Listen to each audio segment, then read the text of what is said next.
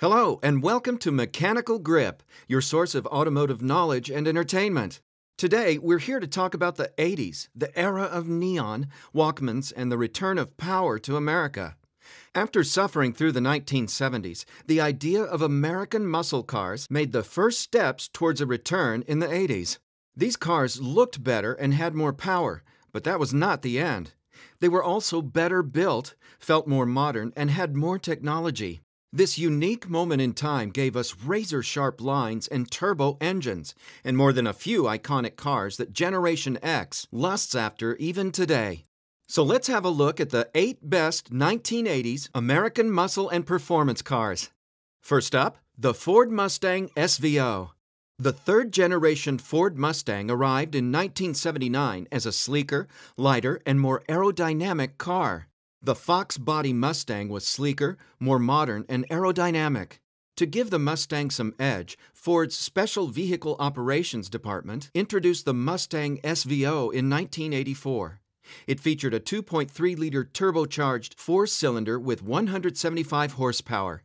Though that doesn't sound like much, it was quite the power output for a small engine, and as a light car, the SVO was pretty hot back in the days. With four-wheel disc brakes, stiffer suspension, and sharper steering, the little Mustang was quite capable. But the best came in 1985, when SVO upped the power to 205 horses. Second, the Dodge Omni GLH GLHS.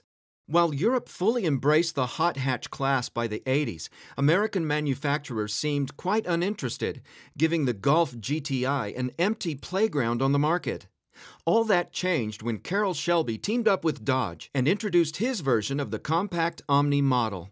Shelby took the 2.2-liter four-banger and added a turbocharger to produce a total output of 175 horsepower and 0 to 60 time of less than 7 seconds. Quite impressive and competitive for the day. No wonder the GLH badge stood for Goes Like Hell. Later on, Shelby and Dodge produced a very rare improved version called GLHS, which stood for Goes Like Hell Some More. Number 3. Buick GNX. Back in 1982, Buick started experimenting with turbocharging its line of standard V6 engines. The results were satisfying, and Buick engineers got the permission to go further. Soon, there was a Buick Grand National with 175 horses, which wasn't impressive, but later, in 1987, came the ultimate version called GNX, or Grand National Experimental. It featured the same 3.8-liter turbocharged V6 with 275 horsepower and 0 to 60 time of 4.7 seconds. At that time, Buick GNX was the fastest accelerating production model in the world.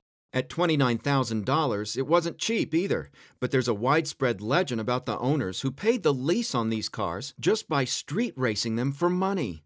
The company made just 547 of them in one production, and today they're as equally praised as they were in the late 80s.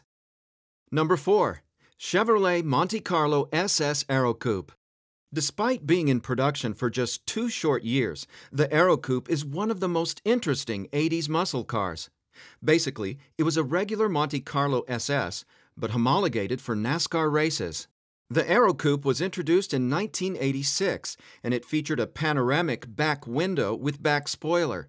The new rear glass provided almost fastback profile, which vastly improved the aerodynamics on NASCAR superspeedways. However, the Aerocoupe was mechanically identical to the regular SS, meaning the power was provided by a 180 HP 305 V8 engine. The production for the 1986 model year was just 200 examples, which was enough to homologate the car. However, to please the market, Chevrolet produced an additional 5,852 cars in 1987. Number 5. Chevrolet Camaro iroc-z. The third-generation Camaro was a well-received and popular car, but buyers wanted more performance and power after a while. Chevrolet delivered just that in the form of the legendary iroc-z. Under the hood was a 350 V8 with 225 horsepower in the early years and 245 horsepower in later versions. The buyers could opt for manual or automatic, and the suspension was tuned as well as steering. Chevrolet even offered a cool-looking convertible, the first Camaro ragtop in 18 years. The iroc-z proved to be a very popular and influential muscle car that finally brought some real performance to match the cool looks. Number 6. Oldsmobile 442. The most famous name from Oldsmobile's performance portfolio was revived for the 1985 model year and was based on the rear-wheel drive Cutlass platform. This time, the model designation stood for 4-speed automatic transmission, 4-barrel carburetor, and 2 exhausts. However, the 307 V8 engine delivered 170 to 180 HP, which wasn't enough for very exciting performance, and Oldsmobile concentrated on handling, luxury, and options, which made this 442 a comfortable and enjoyable car to own. This was the last rear-wheel drive 442, and for 3 years, just over 10,000 were made. Number 7. Ford Mustang GT 5.0. The rise in power during the 80s brought the first real performance to the Mustang range in almost 20 years. The Fox body Mustang grew more powerful with each model year, starting from 175 horsepower in 1983. By the late 80s, the venerable 5.0-liter V8 was pumping 225 horses and 300 pound-feet of torque, which translated to quite competent 0 to 60 times.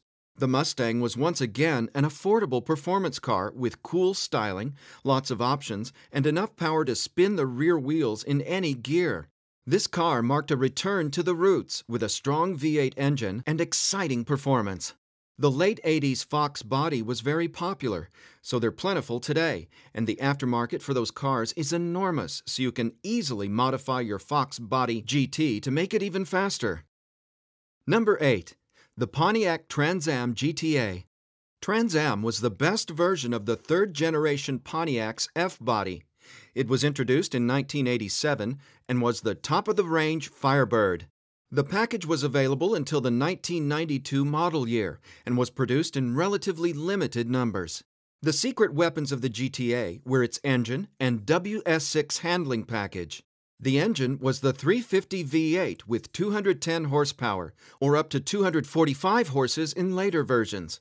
The rumor was that the engine was the same as in the Corvette, since it used the same TPI fuel injection system and displacement. Sadly, that wasn't true. Corvette used aluminum heads, while Pontiac used iron cast ones. However, the power and performance were still pretty similar. We hope you enjoyed our choice of the best Radwood-approved muscle cars from the neon years. For more Gearhead videos in the future, please like, share, and subscribe to our channel.